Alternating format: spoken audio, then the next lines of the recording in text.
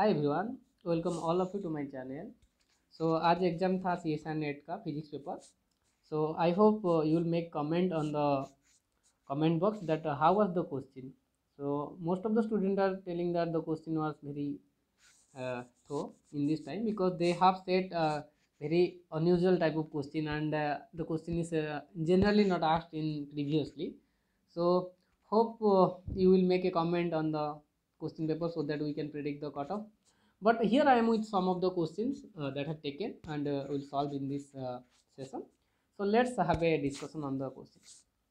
So here I am taking a question from Part C. This question was from Part C, and for 5 marks. This question was very easy because it was asked previously in CSIR net question. So in order to have a Bose-Einstein condensation,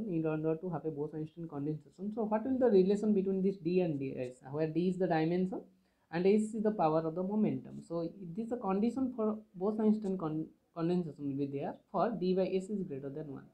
So this option will be correct, that is d by s is greater than 1. This question was for 5 marks in Part C.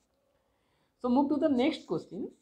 So the next question was from classical mechanics, and it is very easy, you can say, because I have discussed this question several times in my channel. So if you have a potential like Vx is equal to mod x, so this was a mod x, that is the power of x is 1, then how time period will vary with energy. So as I mentioned several times that if Vx is varying as x to the power n, then time period will vary as energy to the power 2 minus n by 2n.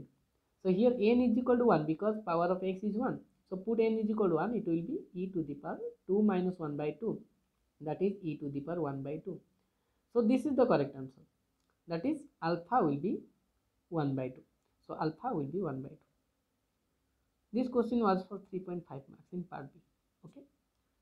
So move to the next question. So next question was from legendary differential equation. This question was very easy, you can say.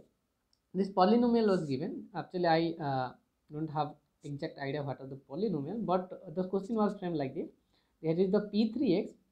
So here you can solve it in both the manner, like you can convert this polynomial as the combination of the legendary differential legendary polynomials, or you can directly substitute this P3x as 1 by 2 5s cube minus 3x, and you can make this integration from minus 1 to plus 1 limit.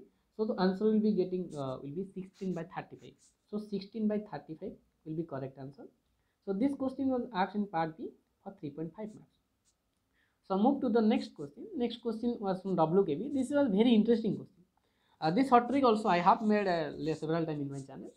So if you have such potential like V is equal to lambda into x to the power p, like something potential, then your energy will vary as n to the power 2p by p plus 2, and your energy will vary with this constant lambda as 2 by p plus 2. So here you have to substitute this formula. So it will be E2 by E1 will be 2 lambda by lambda to the power 2 by p plus 2. Here p is the power of x, that is 3. So here p is equal to 3. So it will be 2 by 5. So finally it will be 2 to the power 2 by 5. But you have to calculate this number. The option was not in the power of 2. We have to calculate this value 2 to the power 2 by 5. Okay. So hope you have done this question in the examination. So move to the next question. Next question was from thermodynamics. It is very interesting and tricky also. The question was for monoatomic and 2 dimension was given. So what will the value of Cp by Cv? So as you know, Cp by Cv is equal to gamma, that equal to f plus 2 by f, where f is the degree of freedom. But 2 dimension was mentioned. So if you monoatom in 2 dimension, that is x and y plane, so it will have two possibility for its motion, like it can move in x direction or y direction. So its degree of freedom will be 2. Okay.